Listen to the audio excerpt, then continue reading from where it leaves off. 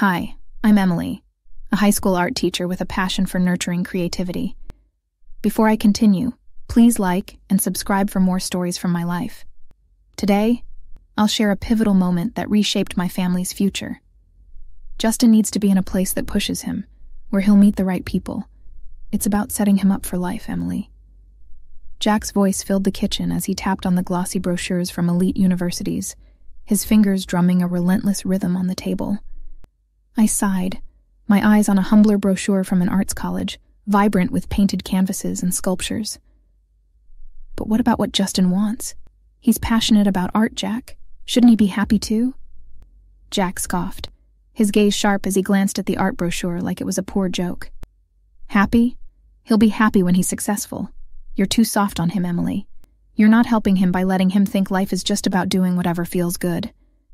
His words stung, and I felt the familiar frustration bubble inside me. I knew Jack cared about our son, but his version of caring was so wrapped up in his own dreams of success that Justin's happiness seemed secondary. Success doesn't come from pushing someone into a life they don't want. What if he resents us later for not letting him follow his passion? I countered, my voice steady despite the rising tension. Jack leaned back, his expression one of disbelief. Resents us? He'll thank us when he's not struggling to make ends meet because he chose a practical career. We're his parents, Emily. It's our job to think about these things. I shook my head, my heart heavy. It's our job to support him, to help him grow into the person he wants to be, not the person we think he should be. Jack's laugh was bitter, echoing slightly in our kitchen. Grow into the person he wants to be? What if he wants to be a painter? An artist? You really think that's a stable life? What kind of parent would I be if I encouraged that? Frustration flared within me, my hands clenching into fists at my sides. A supportive one, Jack.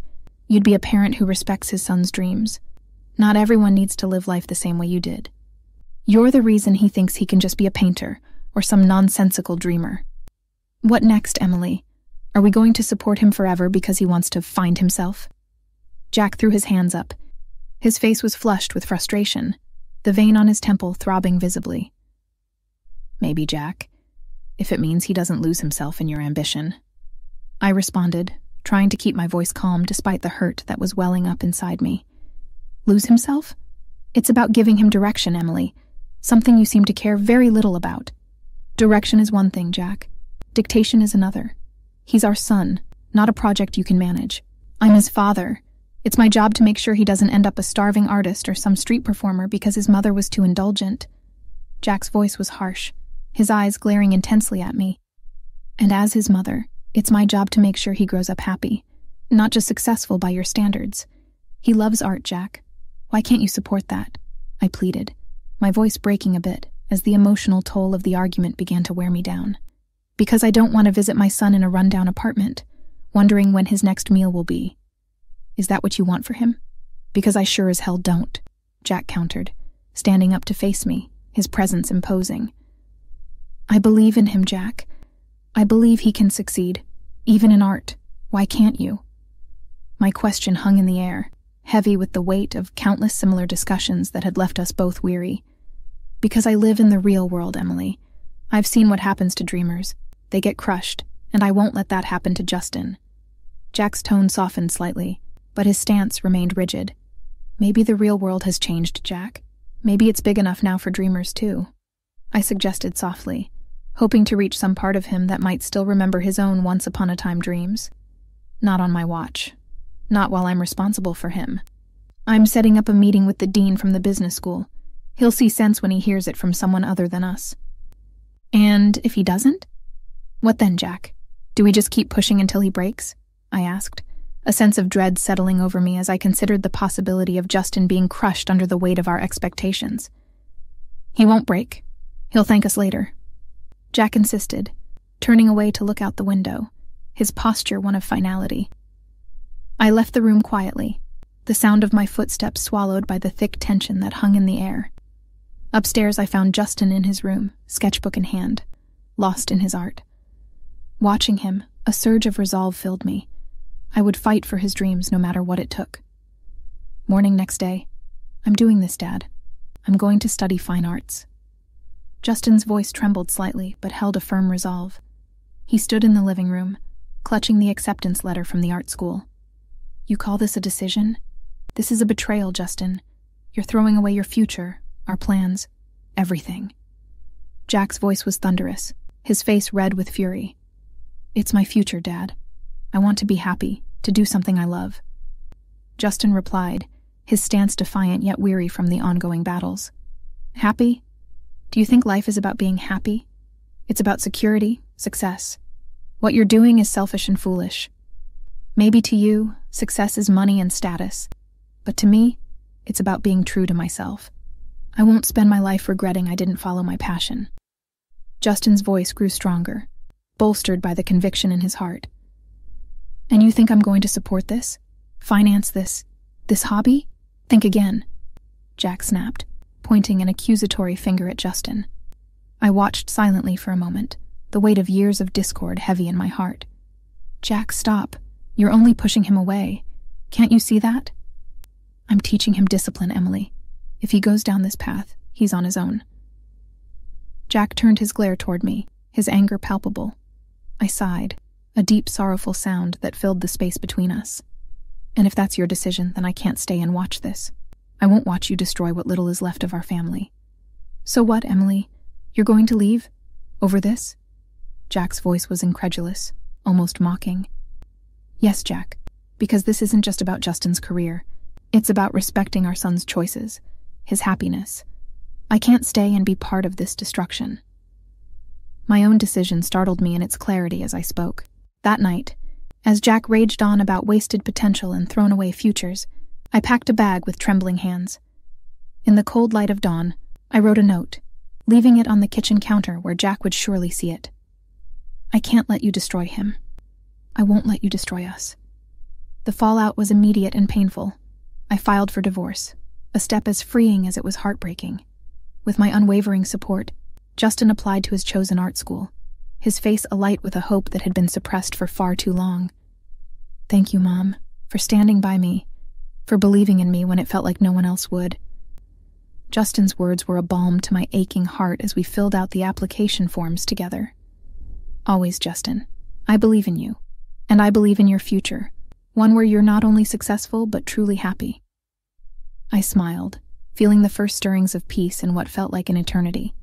As Justin stepped into the light of his own future, I prepared to step into mine, uncertain but hopeful.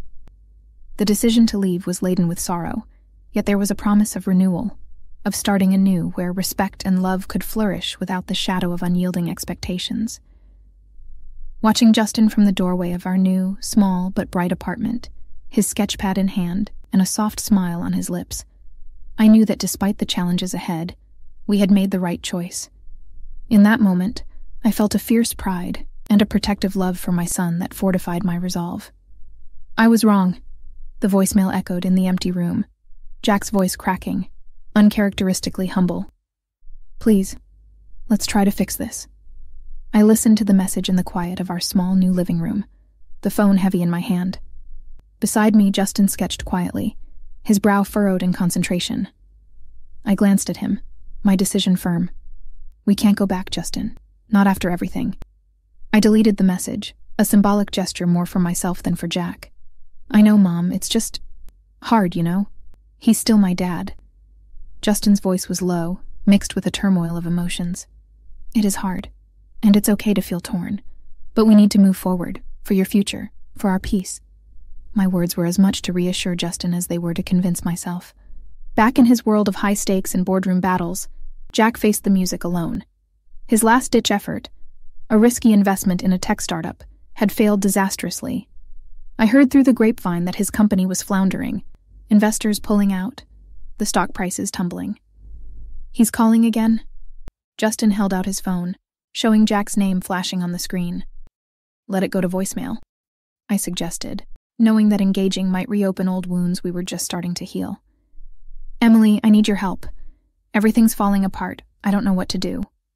Another voicemail played, Jack's voice desperate, a stark contrast to the confident, often arrogant tones we were used to. His problems aren't ours anymore, Justin. We can't fix what he broke, not this time. I know, but it feels weird, you know? Seeing him like this. Justin bit his lip, conflicted. It's a consequence of his actions, of the choices he made. We've got our own path now, feeling the weight of our new life settling around me. Do you think he'll ever understand? Understand why we had to leave? Maybe, maybe not. Understanding doesn't always lead to change, though. And we needed change. I walked over to the window, looking out at the quiet street below. In the following days, news of Jack's downfall spread. His once thriving business was now in shambles, the offices empty, the halls silent. His professional network, once a mighty asset, evaporated when he needed support the most. The few friends who stayed by him could do little to stem the tide of failure. He's lost almost everything.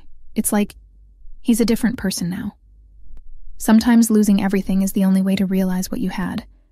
I just hope he learns from it for his sake. I replied, thinking of the many times Jack had prioritized his ambition over us, over Justin. As we continued to rebuild, finding small joys in our daily lives, Justin in his art and me in my newfound freedom, the contrast to Jack's isolation and despair was stark. It was a hard lesson about pride and fall, about what truly mattered in life. Mom, do you ever miss him? Sometimes, but I miss the man I thought he was, not the man he became. My answer was honest, tinged with a sadness for the past, but also with hope for the future. As we moved forward, leaving Jack to navigate the ruins of his empire, I held Justin close, our bond strengthened by the trials we had overcome. The road ahead was uncertain, but together, we had each other, and that was more than enough. Can you believe we're actually here in Paris? My old college friend Linda swung her arms wide, almost embracing the city from our balcony. It's like a dream, isn't it? I leaned against the railing, taking in the sunrise that painted the Parisian skyline in hues of gold and pink. After everything, this freedom feels almost surreal. You deserved a fresh start, Emily. After all that with Jack, you deserve all of this. Her smile warm. Thank you, Linda. It's been a journey, hasn't it? From college dreams to this new chapter. Speaking of new chapters, how's Justin? His last message about the gallery exhibit sounded exciting. Linda's inquiry brought a proud smile to my face. He's thriving. His latest series sold out almost immediately. It's like he's finally found his place, you know? The thought of Justin succeeding on his own terms filled me with a deep sense of peace. That's all you ever wanted for him, to find his happiness. Linda observed, her tone gentle. Exactly. And speaking of happiness, how about we explore more of Paris today? I think we're due a visit to the Louvre, don't you think? I proposed, eager to immerse myself further into the city's art and history. As we spent the day wandering through galleries and charming Parisian streets, I felt a weight lifting off my shoulders, a contrast stark against the backdrop of the past years. The art, the culture, it was revitalizing, reminding me of who I was before the struggles. Later, as evening fell, Justin called. His voice was vibrant, enthusiastic. Mom, you won't believe the crowd at the exhibit. I wish you could have seen it. I'm so proud of you, Justin. Keep following your passion. Keep shining. My words were sincere, filled with the love and hope I held for his future. I will, Mom. And how's Paris? Promise me you'll enjoy every moment, okay? Justin's concern was touching, making me smile. I promise, sweetheart. Hanging up, I felt a surge of gratitude for the path we had chosen. Tough, but true to ourselves. That night I stood again on the balcony, looking out over the city as it lit up under the night sky. Thoughts of Jack crossed my mind. His downfall, a distant, sobering echo of past choices. He had watched from afar, his once formidable life unraveled. I knew he had learned something vital about love and letting go, but that lesson had come too late for us. It was a chapter closed, a part of my life sealed away with its own memories and lessons. Here's to new beginnings, Emily, to freedom, and finding ourselves again. Linda joined me with a glass of wine, her presence a comforting reminder of the support I had. To new beginnings, I echoed, clinking my glass against hers. My heart was light, my future unwritten but brimming with promise, a testament to resilience, to the triumph of nurturing over control. The story of Emily, Justin, and Jack has come to a close, with each character finding their own path in the aftermath of their decisions. Now, I have a question for you. Do you think personal happiness should be prioritized over traditional measures of success, like wealth and career prestige? Why or why not? Share your thoughts in the comments below. I'm really interested to hear different perspectives on this. And if you enjoyed this story and want to see more, don't forget to like this video and subscribe to the channel for more engaging content like this. Your support means a lot.